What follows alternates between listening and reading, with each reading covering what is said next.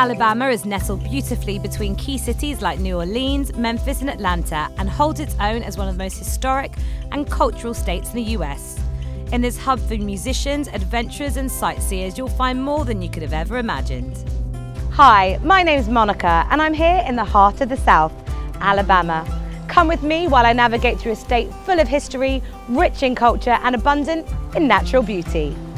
Monumental moments in American history played out in Alabama, the Civil War of the 19th century and the Civil Rights Movement.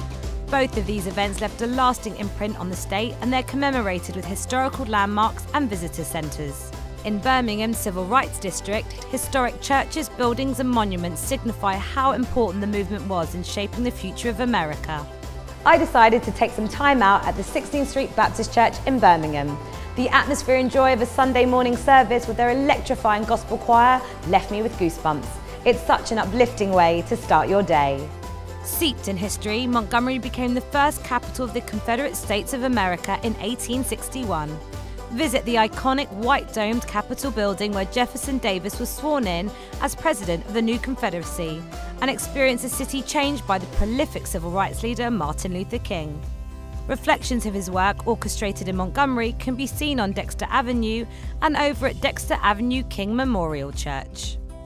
Venture south of the inland city of Montgomery and you'll find the Alabama coast on the Gulf of Mexico. The port city of Mobile is a key destination where you'll find a kaleidoscope of cultural influences in its French, Spanish, English and African heritage. Be sure to spend some time in the many historic downtown squares, my favourite being Bienville Square. Who said you need to head to Rio to get your taste of those carnival vibes?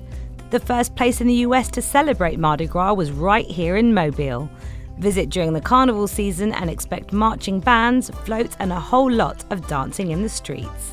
Only 90 minutes north of Mobile is the little country town of Monroeville. The focal point is the courthouse building that majestically looks upon the hometown of prolific American writers Truman Capote and Pulitzer Prize-winning Harper Lee, the author of To Kill a Mockingbird.